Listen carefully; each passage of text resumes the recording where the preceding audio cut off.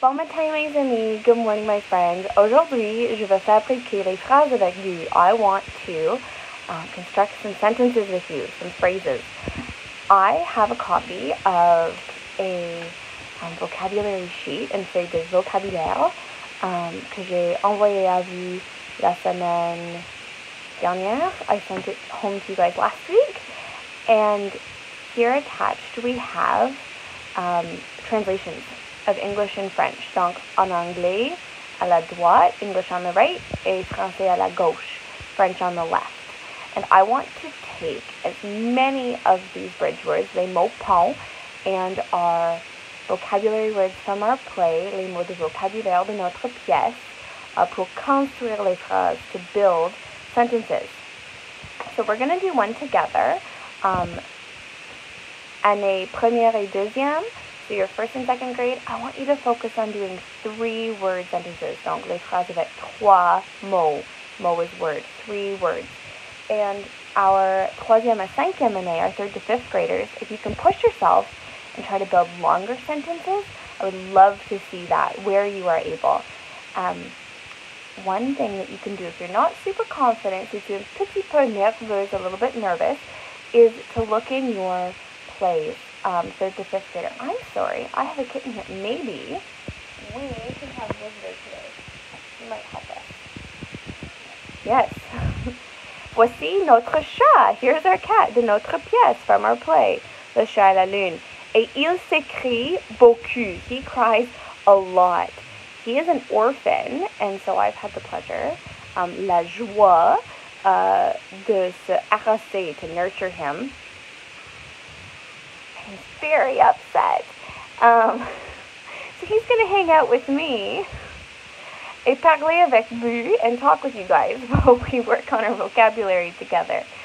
Okay, so today we are going to look at our words, and I want us to start with, let's start with le chat, because we have one with us now. Le chat. So, la majuscule for le, that means the. Chuchote, that means to whisper. I'm sure you've heard me say that in class. Le chat. Le chat. And let's find cry out, because I know that it's on here, and that would be very accurate. That would be very accurate. Let's see. S'écrie. S'écrie. Le chat s'écrie. Cries out. S'écrie. And a way that we could extend this, an extension, would be le chat s'écrie. And what could he cry out? On a qu'est-ce qui se passe, what's happening, or au secours, help.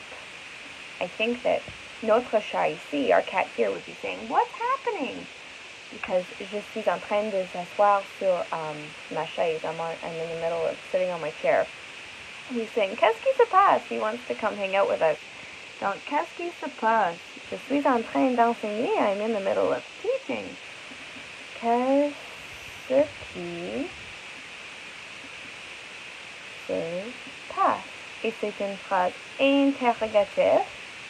This is interrogative sentence.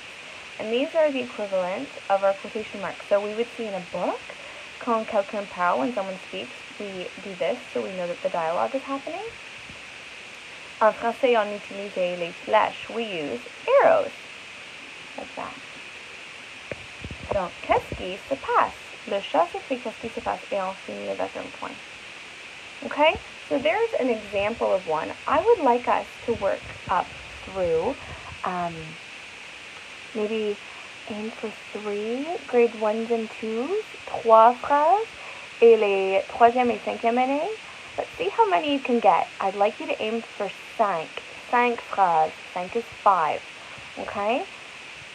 If you are needing to look through and find some bridge words, so if you're wanting to bridge characters, so le chat et le chien, ou tu peux faire le roi, le cheval et le chien. That's a really valuable one to use. A is very important. That's is. That one's great. And U, we'll add that here. U is or in French. So we could say, let's see here. Est-ce que, and we see est-ce qui, who is. Est-ce que is what is.